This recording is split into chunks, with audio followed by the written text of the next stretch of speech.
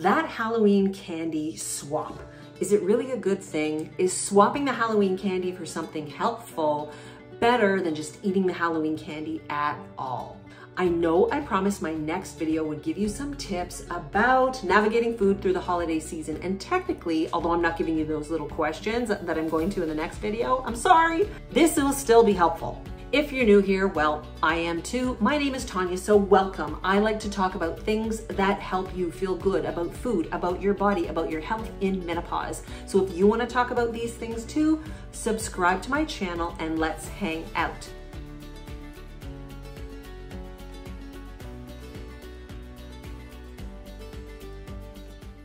In this video, I wanted to share 4 reasons why swapping the Halloween candy, ditching the Halloween candy may not be a good thing for you or any kids in your life. And by the end of this video, I'm going to share some options if you're thinking of throwing away the Halloween candy, or you're worried that your kids or yourself is gonna eat too much sugar. And maybe your grandkids, you're worried about your grandkids too. Technically, this is a channel for menopause, so y'all may have grandchildren. So I get you. Maybe you're a health conscious mom, maybe you're a health conscious grandma, and you are worried about all of the sugar that might come flooding in through your home tonight. Because I happen to be filming this on Halloween. After Halloween, the Christmas season comes rushing in and it feels like a non-stop consumption of goodies. Now, maybe you're worried about the sugar because you, or maybe your grandkids, your own kids have cavities, and seeing so many cavities as a dental hygienist, I can totally get that. I do want to tell you that this is not the only thing that contributes to cavities, but yes, sugar does contribute to cavities. Maybe the thought of restricting all that Halloween candy for yourself or for kids in your life is because you don't want to see these children struggle with weight or body issues. Maybe they're already struggling and you think you're trying to help them. This can actually backfire. This is what I used to do, and it backfired on me. And I'll share more of that, but first I want to tell you, after seeing a few things on social media, I thought they weren't so great for our food relationship or our kids. So here I am. So the one thing I saw was that some people have a Halloween fairy swoop in and take the candy away overnight and it's all gone. Now, other people let their kids have a couple of pieces after Halloween night is over. That night, they brush their teeth, they go to bed, and that's it for the Halloween candy. And others will swap that commercial Halloween candy for a homemade treat with something like honey or dates and no dye. And some of you might be making that Halloween candy consumption conditional on eating your dinner, finishing your vegetables, and all that stuff. Now, have you done one or all of these? If so, I'd love to hear. Put it in the comments. I was not that creative. I just harped and nagged on how much sugar my daughter might be eating through Halloween. So whether I wasn't creative or I also thought that I just felt like I was wasting somebody else's dollar when I threw it in the garbage, I did a few things to mitigate the sugar consumption while I still nagged about it. Do we really need to throw all that stuff away? When you think about social media and sugar, both of them are not good for us, yet we're not going to throw the cell phone away. And if you delete the TikTok and the Snapchat app and the Instagram, which I should do for myself someday, I don't want to throw away my cell phone. Your kids and yourself are going to ultimately be lured back to Snapchat, TikTok, Instagram, and all of it. They find a way to do it. So if the Halloween fairy is coming tonight to swoop that candy away, consider these 5 things. Number 1, taking away food triggers the mind to want more. So whether it's being on a diet or being in solitary confinement or having your mother take away your Smarties or your M&Ms from Halloween, you just want more and then you get resentful. When you can't have something, it becomes all that more sweeter in your mind. Deprivation breeds want. Okay, I'm not proud of this, but I did this to my own child, and she would go to the neighbors and she would look for sugar. She actually would ask the neighbor to open up the sugar cupboard, and she did it like this. Can I have some sugar? She would have hand signals for sugar. That's what deprivation did to my kid. And this type of behavior is actually evidenced in a research journal called Appetite, which is a multidisciplinary research journal about eating and drinking. How cool is that? And I have the research study right here. Parents' use of restrictive feeding practices is counterproductive, increasing children's intake of restricted foods and risk for excessive weight gain. So the restriction could increase the risk of weight gain. Have we heard that before? Basically, the article said that the more that the parents restricted something, the more the kids wanted it. Okay, number 2, if you're letting your kids have a few pieces of the candy and you're telling them what to eat, we're missing a learning opportunity. Just like you might be doing for yourself, if you're allowing yourself to have 2 pieces of whatever it is, yet you leave that whatever it is and you crave, you're missing a learning opportunity to tune in to why you want this in the first place and an opportunity to self-regulate.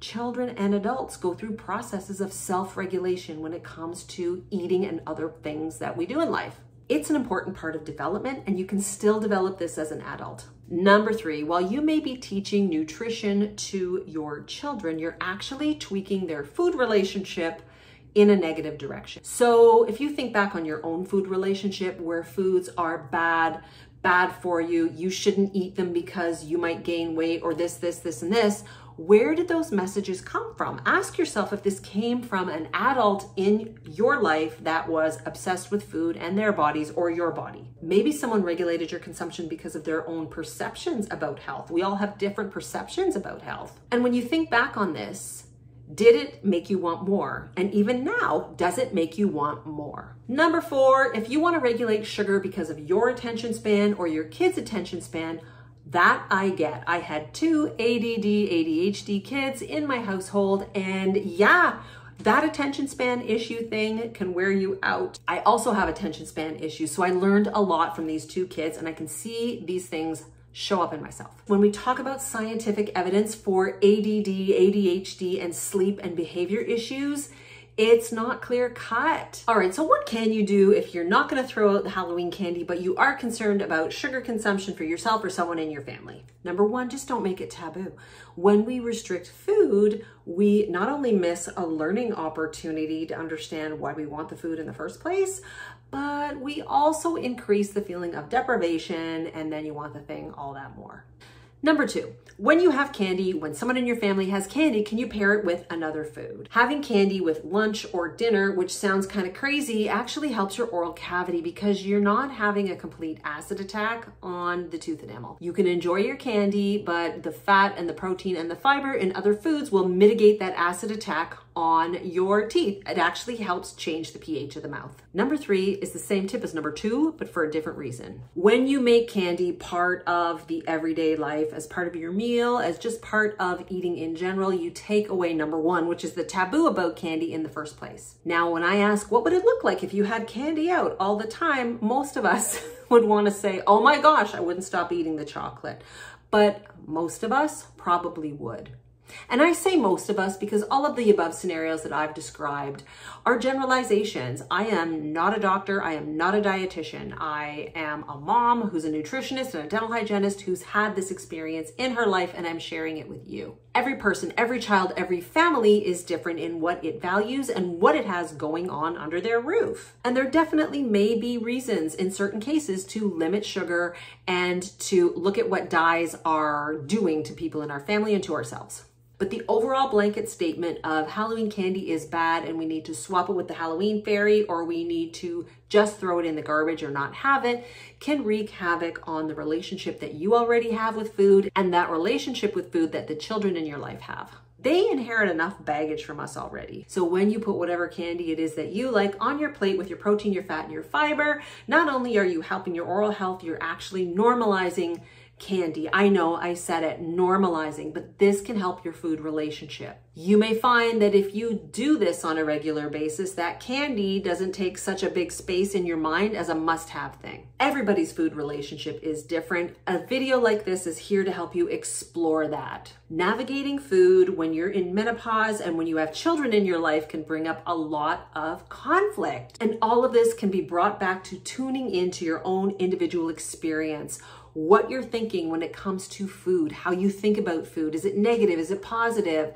How do you look at food yourself? And are you passing that down to the children in your life? So whether you choose to ditch the Halloween candy or not, it can be a symptom of the bigger picture of your food relationship when you start to peel away the layers of how you look at things like chocolate and Skittles. Some things are better for us than others. There's fun food in life and there's functional food, and most of us can enjoy both.